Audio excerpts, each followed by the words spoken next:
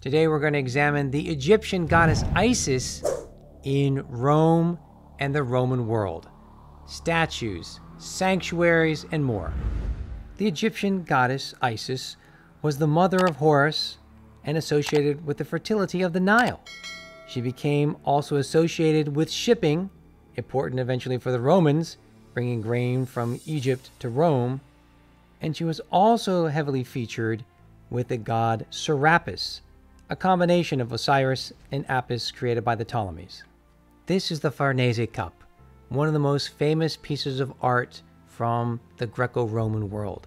It was created for the Ptolemies in the 2nd century BC, and here is heavily featured the goddess Isis reclining, and it was a showpiece owned by the rulers of Egypt that then became in the possession of Augustus, who's going to be conquering Egypt and Cleopatra, and also help usher in the prominence of the cult of Isis. But this is something that was passed down for generations to a variety of emperors, finally going to Constantinople and brought back to Italy in 1204, eventually becoming the possession of the Farnese family. Today you'll find it in the Archaeological Museum of Naples. Isis comes to Italy through traders from Delos into Sicily and into Pompeii by about 140 BC, also going to other coastal towns like Puteoli, Minturnae, Neapolis, and Cumae. In Pompeii, we have the magnificent remains of the Temple of Isis preserved by the theater, and from Herculaneum, near the theater, we have this magnificent scene of veneration. We see a sphinx, we see black African priests with their heads shaved, and we have the burning and an altar flanked by ibis birds that come from Egypt. From Puteoli, we have the magnificent Macellum, and it is a shopping center in this very important Republican and imperial harbor, but also because there was the discovery of a statue of Serapis, it became known as the Temple of Serapis. Serapis was frequently depicted and venerated with Isis, and here he is, a combination of Osiris and Apis. He is associated with the underworld, hence the depiction of Cerberus, the three-headed dog, as well as a Modius crown on his head.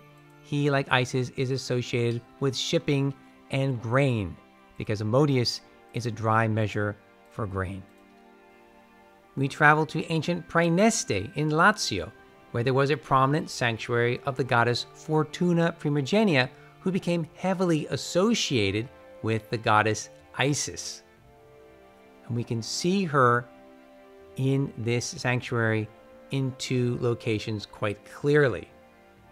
Both in the statuary, here is a colossal statue of Isis. This Fortuna Isis figure was venerated alongside the more typical representation of Fortuna of the firstborn children. We can explore this multi-layered sanctuary and city in ancient Praeneste that dates to the last centuries of the Republic. And in one space, there is this, which has been interpreted as quite potentially an Iseum, or a place for the veneration of Isis, or a manifestation of Fortuna Isis. And this particular grotto, there is something extraordinary originally on the pavement. Here is the famous Nile mosaic, which is one of the most magnificent mosaics produced in the ancient world.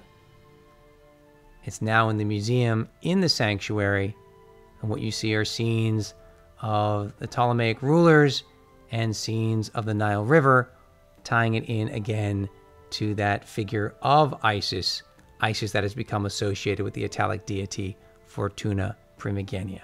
Now let's travel to Rome. So we have the arrival of Isis in the Republican period, again in the 2nd century, in the 1st century BC.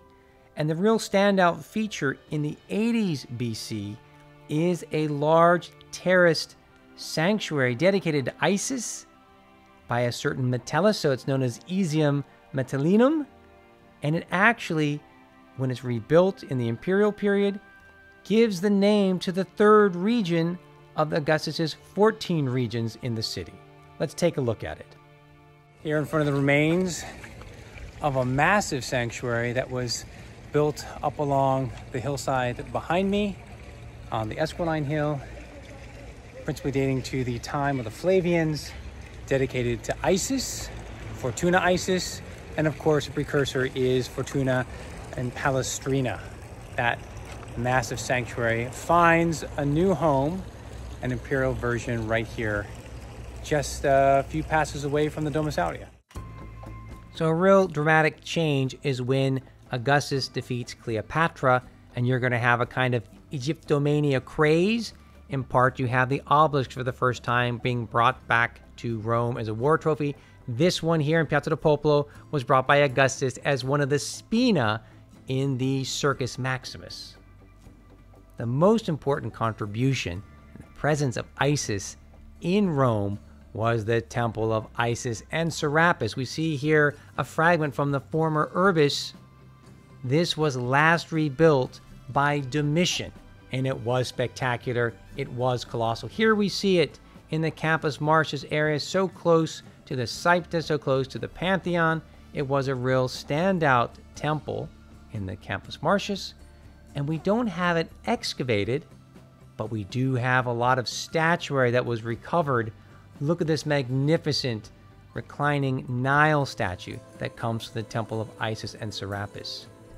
We have a number of obelisks that are associated with the Temple of Isis and Serapis, including this one that was manufactured by Domitian today in Piazza Navona. We have this obelisk as well in front of the Pantheon. We have a colossal statue of Isis, quite possibly the cult statue of the Temple of Isis, that's near Piazza Venezia. And we have the remains of another colossal statue from the temple. Here is the Gargantuan, the Bigfoot of Rome. This is a Serapis cult statue or public statue within the Serapeum and the Iseum complex in the Campus Martius. Beautifully preserved and here on public display, recently restored. And this is big history in Rome. And it's not just statuary, it's also columns. But look at these columns, how they're beautifully finished with figures. Now we see a lot of priests here. Priests of Isis shave their heads. They've got various implements in their hands. And we can think about this as a truly impressive colonnade, part of the Temple of Serapis. And of course, many things are manufactured in Egypt and imported to Rome. So we've got sphinxes, we've got baboons, we've got crocodiles, and we have many, many other impressive decorations that are now all on display in a series of museums, including this colossal Apis bull in Palazzo Altemps. And maybe the most impressive, besides this Aswan Sphinx, is this relief that some scholars want to associate with the actual physical spaces of the Temple of Isis. And we can see people that are venerating, people that are dancing. We can also see the ibis bird from Egypt in the base. Of course, we have the remains of manifestations of cult of Isis, imagery associated with Isis in the house of Augustus. We also have decorative features very refined in the Domus Aurea of Nero that have recently been cleaned, so they're quite visible. We see Isis everywhere in the residences of the emperors, including also the Domus Tiberiana. We have a number of artifacts and shrines that are attributed to the veneration of Isis and other Egyptian gods. Here's a whole series of terracottas of that couple, Serapis and Isis. Finally, it's always important to remember just how much Isis was associated with shipping of goods to Rome, in particular grain. Here we have a fresco from a tomb in Ostia, and it's called Isis Geminiana. That's not by chance. So Isis is overseeing this activity. And what's happening here? You have porters that are loading up the ship with bags of grain, and they are being weighed out and measured in a modius. Remember that modius associated with the cult of Serapis? And ultimately, that grain is destined for the warehouses of Rome.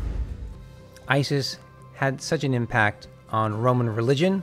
We've seen some of her major cults and the way that she got to Italy from Egypt. So we'll tackle this subject again in the future. We hope you enjoyed this video. We hope you take a look at our online courses. Join us in Rome and throughout the Mediterranean for travel courses, and ultimately get involved in learning more about ancient Rome by participating in our free lectures that take place twice a month, every month. This video was brought to you by the Marcantonio Award.